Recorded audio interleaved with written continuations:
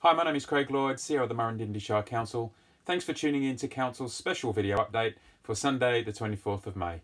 Finally, some good news to share for businesses in the community with announcements this morning by the Premier of some further easing of restrictions. The Premier described these changes as gradual, safe easing of restrictions to continue to protect us.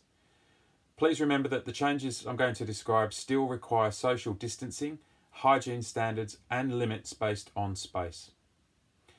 The Premier announced changes coming into effect on 3 different dates, and from 11:59 p.m. on Monday the 25th of May, tomorrow, playgrounds, outdoor gyms and skate parks can reopen. Council staff will be working their way around these locations over the next 2 days to remove fencing and signs. We will also commence removing fencing around public tables and chairs.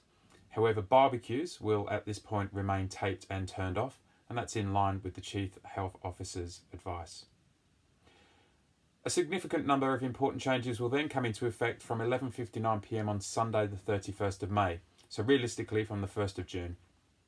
These include private gatherings can increase to a total of 20 people in a house, including members of the household. Public gatherings, indoor and outdoor, increase to 20 people. Weddings will be able to have 20 people plus the celebrant and couple. Funerals will be able to have 50 people, indoors and outdoors, plus the number of people reasonably required to conduct the service. Private worship and small religious ceremonies will be increased to a maximum of 20 people, plus the people reasonably required to conduct the service. Non-contact outdoor sporting activities can have up to 20 people, plus the instructor. And as previously announced, cafes, restaurants and pubs can reopen for dine-in with up to 20 people per separate space. However, a reminder that space requirements do apply, and full guidelines for these premises are due to be released by the state tomorrow. Overnight stays in private residences will be allowed, as will camping and tourist accommodation. However, this is not allowed if there are shared facilities. So really important news there for our caravan parks. Non-food market stalls can reopen.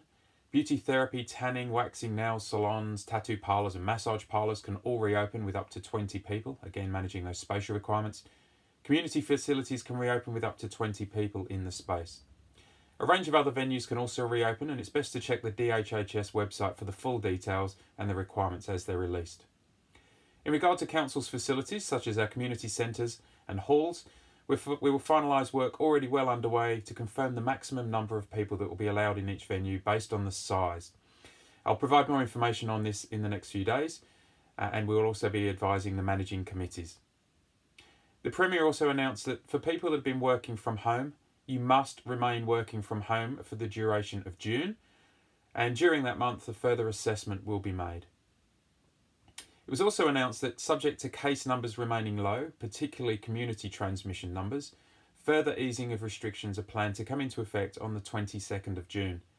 Excitingly, the snow season will be allowed to go ahead from that date, albeit with altered arrangements, again to ensure spatial distancing. This is fantastic news for our Shire, and particularly Marysville and the surrounding towns. Cafes, restaurants and pubs will be allowed to have up to 50 dine-in patrons from that date, again subject to space requirements, but remain alcohol only with food.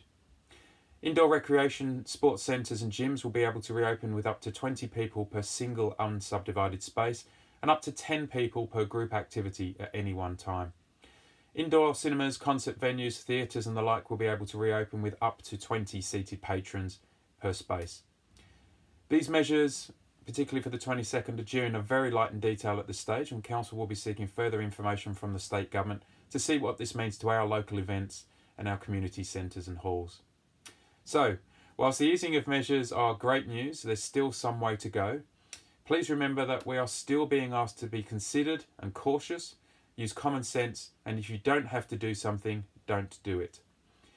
I'll bring you a further update tomorrow on what each of the changes means for council services, in particular our customer services and our library services, once we've fully assessed the requirements of the state government. Please reach out to us if you need assistance or have questions or clarification that you'd like us to follow up with the state government in relation to your specific circumstance. More detailed information will be provided by the state government on the specific requirements for each announcement and each industry in the coming week. Have a great weekend.